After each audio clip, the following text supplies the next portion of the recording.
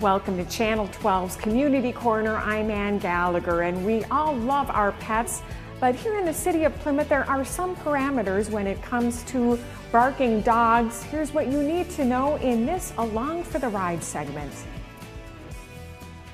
Hello, I'm Sergeant Angela Hosman. And I'm Jim Long, Community Relations Officer at the Plymouth Police Department, and this is Clementine. Join us as we take you along for the ride. One of the most common calls we get is barking dog complaints. To reduce conflict between neighbors, Jim and I have a few tips. First of all, we have to realize that all dogs bark from time to time. So I want you to think first about the behavior. Is it typical dog behavior or excessive? If the dog is barking between the hours of 10 p.m. and 7 a.m. intermittently for more than 3 minutes, or for more than 5 minutes outside of that time period, then the dog owners are in violation of the noise ordinance. So let's say that your neighbor's dog is violating the noise ordinance. I would recommend that your next step would be to calmly talk to your neighbors. We always encourage people to talk to neighbors before involving the police.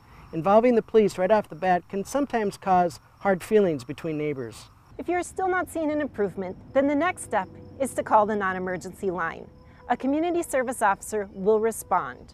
If they observe a violation of the noise ordinance, then they will either warn the residents or issue a citation. This usually takes care of the problem. Thanks for joining us. Until next time, stay safe.